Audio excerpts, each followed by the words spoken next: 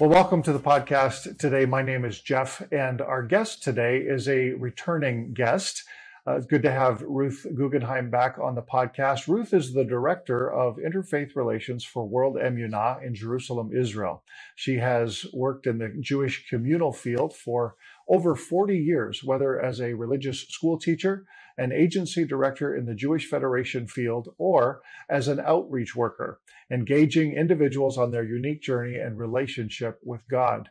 Ruth made Aliyah to Israel in 2016 and began working at World Emunah on behalf of the disadvantaged and at-risk children and families in Israel, where she continues to work today.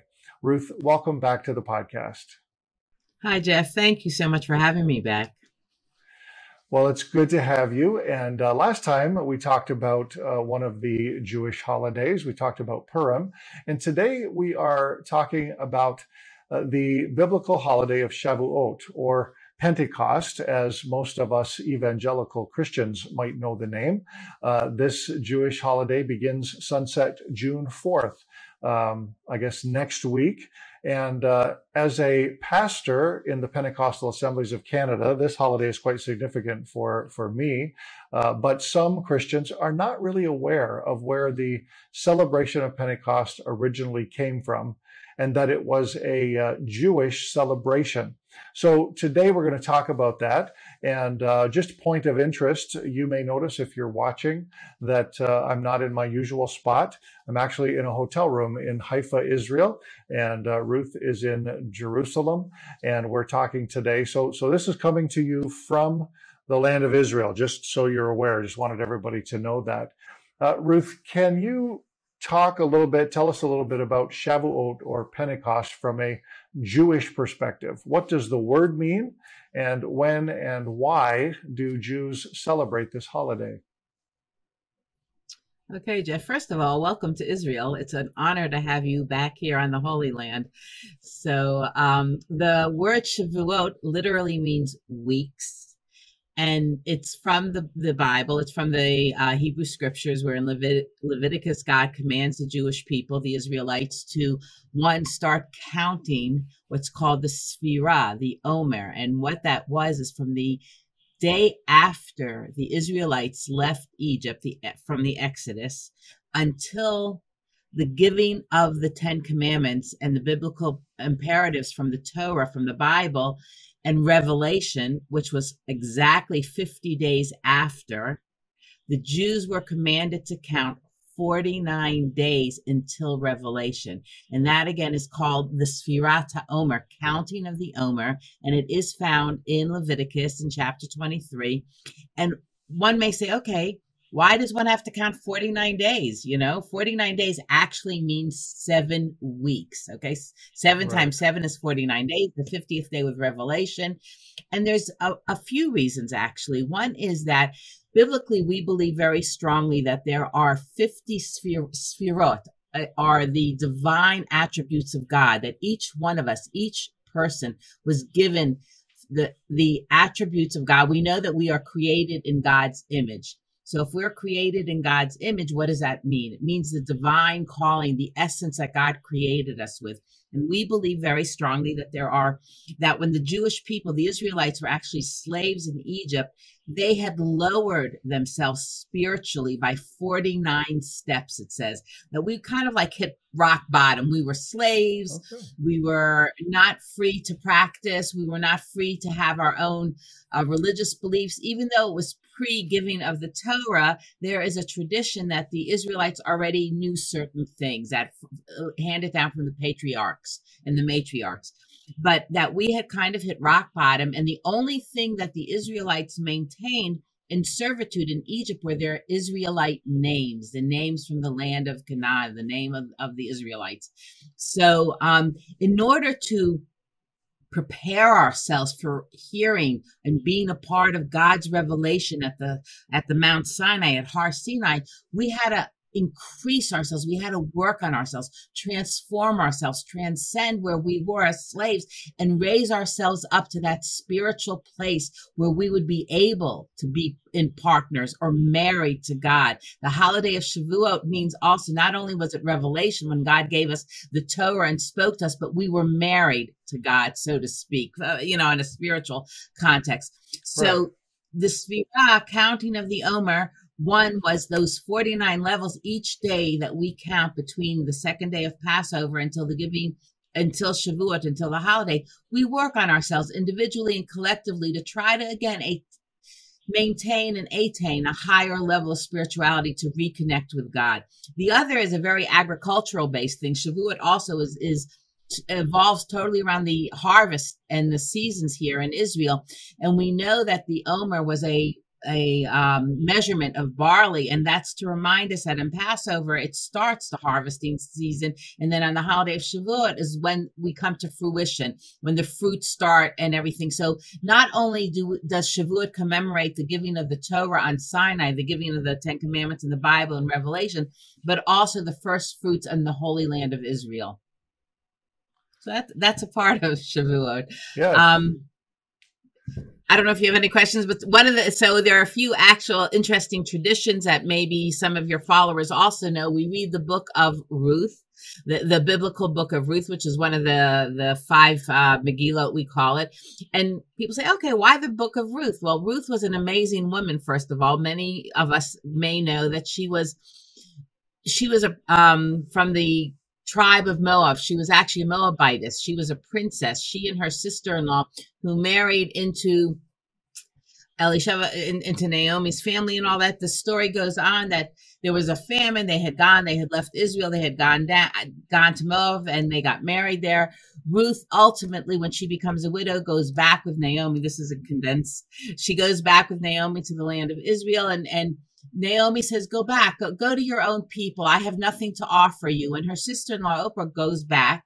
But Ruth says, no, your people will be my people. Wherever you go, I will go. Your God will be my God. So it's the ultimate connection to God and saying, I want to be a part of your people. So the Torah being given on Shavuot and Ruth accepting the Torah and becoming a follower of the Israelites, it's a perfect role model for us. So that's one of the reasons we obviously read that book on Shavuot. And also it's during the harvest season. She had to glean in the fields of Boaz. Boaz being a great leader within the Jewish community from the tribe of Judah. He would make sure, when he realized that this was actually his family, she was a widow from one of his cousins, that the people, his employees, would make sure to leave extra wheat in the field, because there is a biblical mandate, as you know, Jeff, where if any of the gleanings fall down, you are required to leave them in the fields for the poor and the needy to come and get it. That's an amazing, Right. humanitarian aid that started thousands of years ago. So that story of Ruth is read on Shavuot as a part of the harvest, and also here is somebody who was not born into the Jewish faith or into the Israelite nation and accepted on herself the commandments. Very good. That's extremely interesting. I love the connection with the story of Ruth, and humanitarian aid is something that our organization loves to help with in Israel, and so there's a long time connection to the biblical story with that. You mentioned about the counting of the Omer. You talked about some of those details. How was Shavuot celebrated in biblical times, other than those few things that you mentioned? Was there anything else that happened during the celebration of Shavuot back in the ancient days? In biblical days. So to my awareness, Shavuot is one of the three pilgrim holidays where Jews were dictated basically to go to the Beis Hamikdash, to the Holy Temple in Jerusalem, and pay pilgrimage. Okay, if the whole family could go, they would go. If not, it would usually just be the father. But it was literally one of the three festive holidays that is a biblical mandate.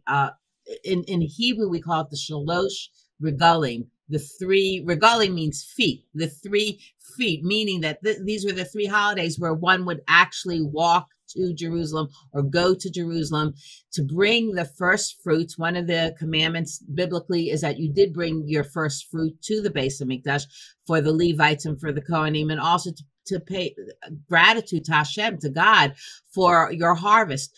Right. The Torah is an amazing thing because we really were raised to believe very strongly in the connection between God and the land, and that God provides for the land. When we are on the land, if we're doing what we're supposed to do, our covenant with God, then the rain comes and God will make sure that there's plenty of food and there won't be as many needy people. And we see that happening now where there's food, and Israel, thank God, is blessed now with abundance and everything. Not that we're doing everything right, don't get me wrong, but I'm saying it's like that is a part of the biblical covenant between God and the Israelites, that He gave us a Torah. We are covenanted to be His people, to take care of this land. And when going to the Holy Temple in Jerusalem at the time and bringing our first fruits, acknowledge the fact that without God, our land, our bounty, our food is all relied on by God's grace to all of us. So that was really important. The other, they would, the Beis Hamikdash, the Holy Temple, and now today synagogues and homes, in recognition of the harvest holiday and the new fruits and the flowers, we decorate our homes and our synagogues, kind of again symbolically to appreciate that it's with God's grace that we have all of this bounty. Wonderful. Now, just to add a little bit of our perspective, in the Christian Bible, it was during this feast that the story is told that the disciples gathered in the upper room after the death and the resurrection of Jesus. And Pentecost is the day that they were all there in the upper room when the Holy Spirit was poured out. And of course, the story mentions the fact that there were many Jewish people from all over the world in the city of Jerusalem who witnessed this event. And so it goes to what you were speaking about the pilgrim holiday and so on. You referenced a couple of things, decorating your homes, your synagogues. How else is Shavuot celebrated today? So there is a tradition to eat dairy food. I don't know if you're familiar with that. And one of the traditions come from the fact that it comes from two things. One is that Israel is considered the land flowing with milk and honey. We know that from the Bible, that this is an abundant land with milk and honey. And so we eat dairy food for a few reasons. One is to commemorate that wherever we are in the world, we remember that God's land, the land of Israel, the Holy Land, is abundant with milk and honey. So it's customary to make cheesecake, have blintzes, have dairy food. The other thing is similar to a mother's milk, an infant. The only food that they get for the first couple of months of their life is the mother's milk, and it's full of nutrients and it's full of love. And that's symbolic too of God's love for all of us, that His word, His directive is like nutrient. It is all the vitamins and sustenance we ultimately need as people from a spiritual point of view. So that's another reason why, eating dairy foods is very common. Many people have the custom of spending Shavuot in night studying Torah all night long in partnership, or learning as much as they can, one about the holidays and about the land of Israel. So that's a custom that's been carried on for thousands of years. If one can't stay up all night, they don't have to. Again, it's a custom, but it is practiced literally worldwide, and it has gotten even more recognition as the Jewish community has also re-engaged in studying the Torah very significantly. Spending the night in study is exactly one of the things we do on Shavuot. So I think, I don't know if there's any other customs you're thinking of in particular, Jeff. Well, I just wanted to hear from you what things were sort of observed as you celebrate the holiday today. Now, I want to ask about the studying of the Torah, because I believe this is connected to the fact that Shavuot is also a celebration of the giving of the Torah, that God gave the law to the Israelites. And this is what's being marked here. My understanding, and please correct me if I'm wrong, is that the idea is that it took about 50 days or 49 days, 7 weeks for the Israelites to get from the crossing of the Red Sea to Sinai. Am I right about that? Yes, but that was the physical 49 days. Remember, there are two aspects to the counting of the Omer. One had to do with the physical. Right. Though they actually were encamped around Sinai 3 days before, it says. Okay, so it was really a very spiritual uplifting those 49 days to the 50th day of preparation. God wanted them encamped, and they had to prepare themselves in encampment. They had to, they did settle in, and then they spiritually continued to improve their lot and to pray in recognition that God was going to be giving the Torah. It was, revelation was something that the whole world heard at the time, as you most likely have learned.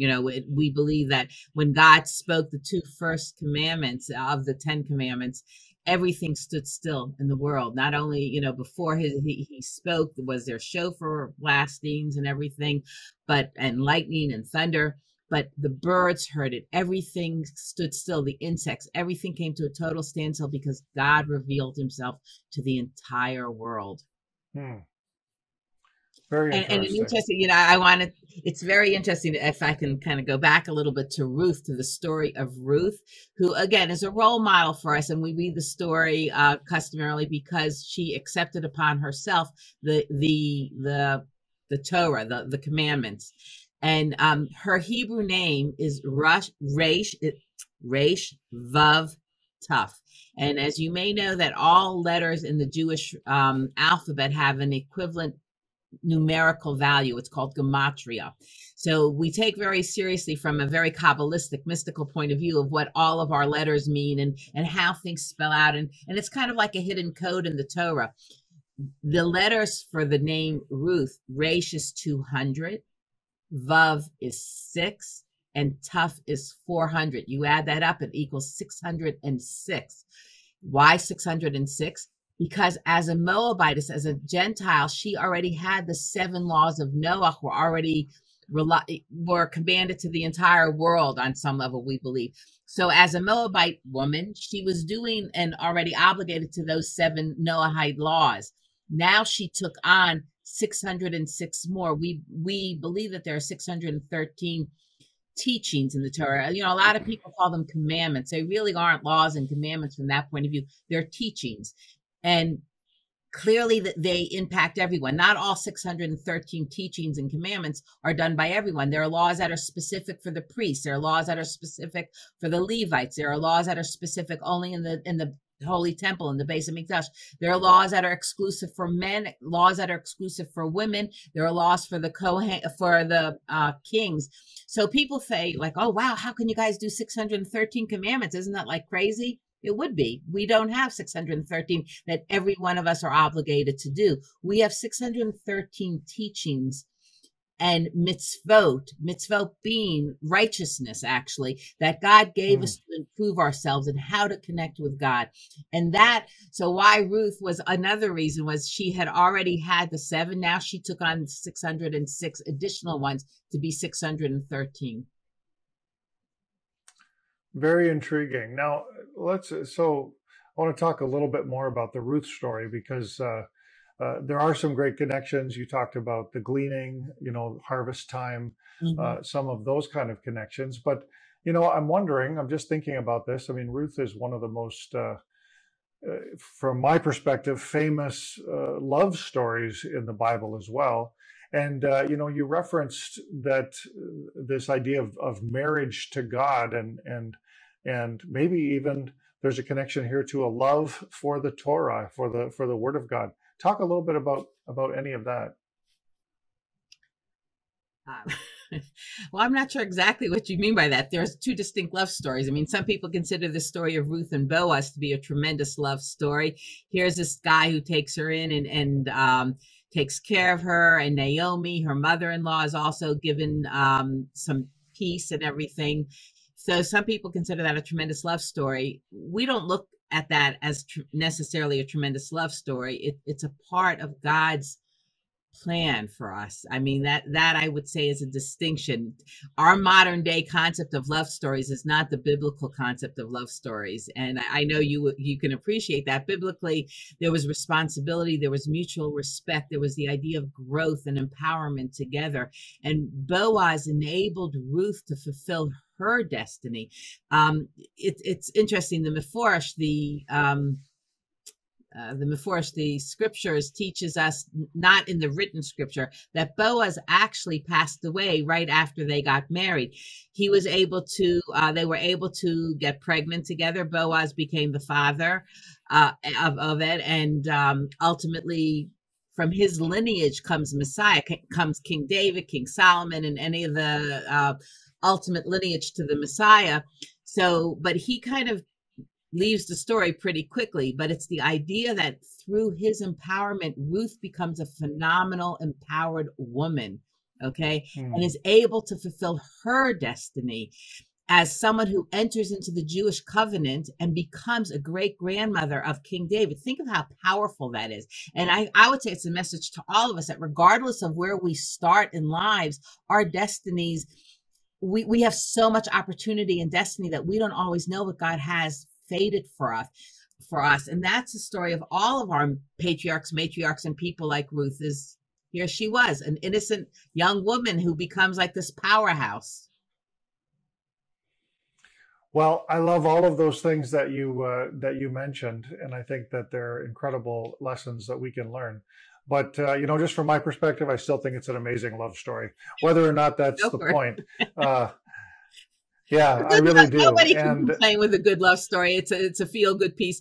But if you look at the fact, if the Mephorshim are correct, and he actually passed away right after they had their first night together, it wasn't much of a love story.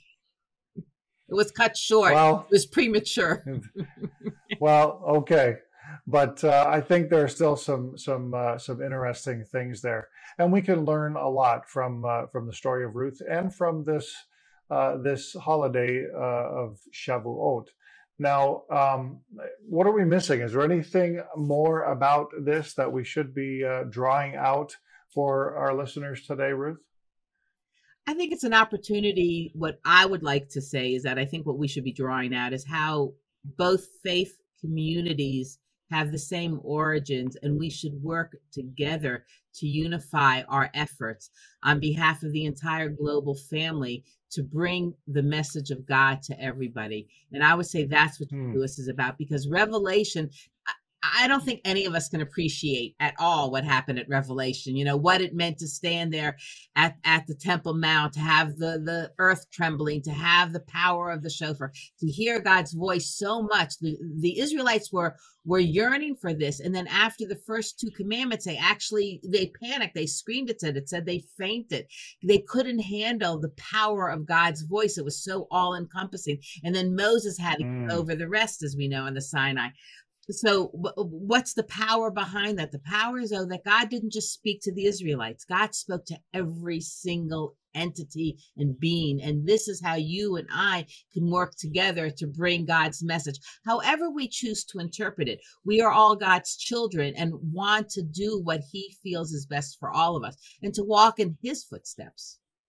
Well, Ruth, those are all great thoughts, and great to hear the Jewish perspective and have you share about that today. As evangelicals, and I'm from the Pentecostal faith in evangelicalism, we celebrate Pentecost that coincides with this Jewish holiday as well. And of course, I referenced it earlier, the story of the pouring of the Holy Spirit in the upper room with the disciples. And a lot of things that, that match up. The fact that it's a pilgrim feast, there's so many people in Jerusalem at the time, and this Holy Spirit outpouring. And so if you're listening, or if you're watching, how the two things connect, how the Christian world and the Jewish world connect around this biblical feast or holiday of Shavuot. And I always say that it's amazing, to understand. The Bible says, the Christian New Testament says that the disciples and others were all there in the upper room, waiting. And I believe the reason they were waiting is because they were, counting the Omer. They were waiting for Pentecost, for the feast to arrive. And so there's a great connection for anybody watching, listening there. And that's how we continue to observe and celebrate this today as Christians. Ruth, I wanted to give you an opportunity. The last time you were with us, you shared about Emunah Angels. You shared a little bit about the organization. Just take a moment and tell our listeners again about what it is that you do, your organization does, and how people can connect with that. Okay, great. Thanks, Jeff. So Emunah Israel is one of Israel's leading and largest social service humanitarian aid organizations. It began in the mid-1930s, actually, by a group of religious Jewish women who wanted to try to save as many Jewish children from the Holocaust and from the Arab world also undergoing persecution, bring them to Israel. And they started to set up emergency shelters for these young children, hoping, God willing, that they would be reunited with their parents. Many were, many weren't, as we know. So what happened was Emunah continued to expand. Once they had these children in their care, in residential care, they then had to start schools. And they also then started to open up schools around Israel. And then they also started to open therapy centers. We were actually one of the first nonprofits to ever include therapeutic services, understanding that one must heal. One must heal both from a religious point of view and spiritually reconnect to God and the source, but also has to heal when you've been through trauma and abuse and neglect. So Emunah deals with some of Israel's most dysfunctional children and families, unfortunately. And we have over 160 projects in Israel. And one of the things that people may know or may not, Emunah stands for faith. The name was given specifically because the founders of Emunah had faith that God would protect his children and would bring us back to the land of Israel. When it was started, it wasn't yet modern day Israel, but the faith was there that God would have us in mind, and he did. So that's what Emunah Israel is. And I work for World Emunah, which is the global development arm. And my focus is in developing bridges and relationships between the Christian and Jewish community and healing the wounds that we've suffered for 2,000 years each other, and trying to see how we can build together on behalf of the people of Israel. Very good. Well, thank you so much for the work that you do. I believe it's important work, and we certainly appreciate the service that you offer in terms of your vocation there. God bless you, Ruth. It's been great to have you on the podcast again. Thank you. And yeah, we look forward to other opportunities that we can share together in the future. God willing, and enjoy the rest of your stay here, Jeff. Thank you very much. You have a wonderful day. You too. Bye-bye. Thanks for watching. You can listen to this entire podcast on your favorite audio podcast platform. Find the link below. And while you're at it, don't forget to click subscribe and follow us on Facebook so you can stay connected to First Century Foundations.